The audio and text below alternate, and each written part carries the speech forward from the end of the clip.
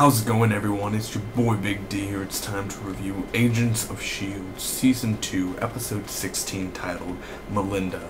This is a spoiler review. If you have not seen the episode, go to abc.com/Agents of S.H.I.E.L.D. Or if you have Netflix, Season 2 is already on there.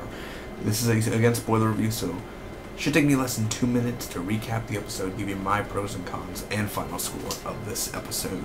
And this episode is one of the most interesting episodes out of the whole season where you're going to remember it. And the actress who plays Melinda, Ming Man Wen, it's Man Wen, something like, I totally butchered the name, but she's a lovely actress, and I may get a chance to meet her in September at a Comic-Con, at Alamo City Comic-Con. Hopefully I'll get to meet her. Hopefully not. I mean, no, hopefully not. Hopefully we'll go. I mean, I hopefully will go. It's like $80 or something to like even enter. I mean, to have the 3-day pass. But man, she's really cool, and I want to compliment that Melinda episode. You were amazing. You shined on it. So this is her episode basically, because Melinda. Let's go right to it. So there's a flashback where May and her husband, they're in the shower and everything, and she's going to go to Bahrain, which is this Middle Eastern country, I believe, and she's going to go get a gifted person, and she has strength. This person has strength, and she's with Coulson and everything. And this is before like Iron Man time.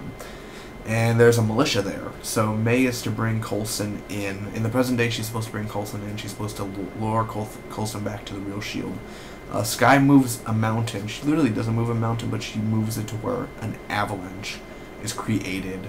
And that was really interesting, of course, the way she uses her power and everything. And she's using the Force. So the team is taken out in literally 10 seconds in a flashback. The team enters to go get this gifted individual who can literally brainwash people, and like if a person gets touched by this gifted person, they're commanded by her.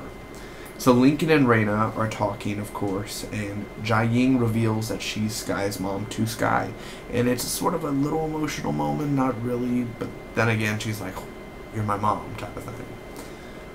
May goes in, and all these people are saying, I need your pain. I need your pain. And it's really creepy. It's almost like they're the 40s type of zombies where it's like, rains, and that's all they say. So Coulson says, what does he say? I was saying something. No, I'm sorry. Psychologica. Coulson says something like that. Or no, where he has a weapons. I have no idea. Oh yeah. It's a biological weapon, and like these Middle Eastern armies come and they're like, what's going on here? And Coulson's like, you don't want to go into this warehouse, it's a biological weapon. Like, biological weapon? And they're all scared and everything. So it's May versus Eva. Eva's one of the gifted people, and May ends up killing the girl, Katia, I believe her name's Katia. The mom was not gifted, the daughter was, and she was like 8, 9, 10, around there, but maybe 12, like 10, 11. And she's gifted, and of course she's really doesn't know how to control her power, so she's using it for evil ways. And she had to kill her, or else May would have been one of them. So she was traumatized after that, and that's why Melinda May is so cold.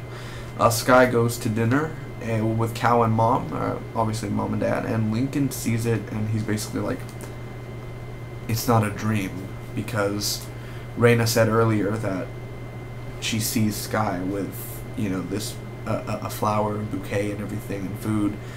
Fitz contacts Coulson, and basically he opens the toolbox, and these people are following him, and he's basically Hunter's like, do you have a hand washer near you? And he's like, yeah. Alright, I don't know how to get you out, buddy, because he needs to escape these the followers that are there. What did I think about this Agents of S.H.I.E.L.D. episode overall, guys? I'm going to get on my cons first, just to get that out of the way. The first half of the show was a little bit slow. Now, I do enjoy the flashbacks, but it dragged. A part of the first, 20 minutes dragged, really. The way Jia-Ying says she's the mom, it really wasn't You think she would wait to, like, I'm glad she revealed it an episode later, but you think she'd wait 4 or 5 episodes until to, like, reveal, or the finale, hey, I'm your mom type of thing. Even, it's a big deal that she's alive, for one thing. I mean, you're lucky to be alive. That cow even put her back together, but just the way, like, because I am your mother, you were born July 2nd, blah, blah, blah. And it was kind of like, mom type of thing. I think you knew the whole time. Like, it's like, yeah, no, type of thing.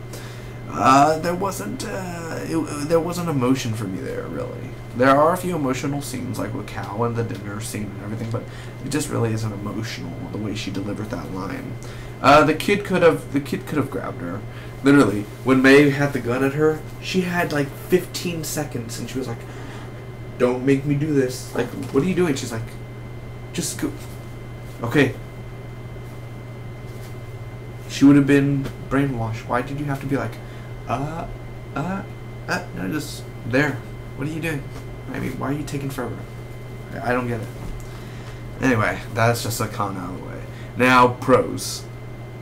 The ending, of course, because it ends with Fitz again. Instead of a sandwich, he is basically trying to escape, and he opens the toolbox and he sees a bunch of cool progress and everything. So the ending's really awesome, and there is fighting in this episode, of course. What's the fighting? Like the fighting between May. I mean, just these stunts that she does and fighting. Fighting certain people. That's really awesome. Again, May, she is what makes the episode awesome, and it's her highlight. It's her time to shine, and we get to see, before she was a badass, she was already a badass, and that's why she's the cavalry. Let's call them the cavalry. The flashbacks, I really do enjoy how they were filmed and where they were filmed at. Also the set pieces, you could tell the set pieces, and you know, okay, action and reset, action and reset type of thing. Cal's trying. I really do like to see Cal trying. Of course, the actor from Twin Peaks, and he's all scared, and he's like, "Do you remember when our daughter was born?" July 2nd. And he just tells a story, and I really do enjoy that about Cal. There is a creepy villain. The creepy villain in here, who was what's his name? I'm thinking about it. I'm thinking about it. What is it? Who's the villain in this episode? I was saying that, oh yeah, there's the creepy villain where the mom is fighting May. It reminded me of when Daredevil in season 1 was fighting that red ninja guy. I totally forgot his name, but when he grabs like the chain and that was awesome. It reminded me totally of that. And the effects of the mountain and everything, that's not low budget effects, man. That's some high budget, not like the highest thing, but it's decent effects. And I do enjoy Raina in this episode, of course, because she's now the old lady now, where she's like, "I saw a vision," and everyone's like, cool. The kid was intense. I mean, killing a kid is already intense as it is, but again, she could have grabbed May and she would have been brainwashed, but still, she bought it. That kid was really good because she was scared and everything, and then she's all serious and like, "You killed mom, you blah blah blah." So, overall, I'm going to give this episode of Agents of S.H.I.E.L.D. Melinda a B+. It's a good episode overall. It's not great, it's not bad, but definitely it's one of those where I'm going to say my top 5 favorite episodes out of Season 2, Melinda. That is one of the best. And of course, we see her with her husband in the flashbacks, and when she was all like, "Ooh, we're going to have a family, blah, blah, blah," and then... So, what did you guys think about the episode? Comment down below, let me know, and I'll see you for the next one. Spot with you always.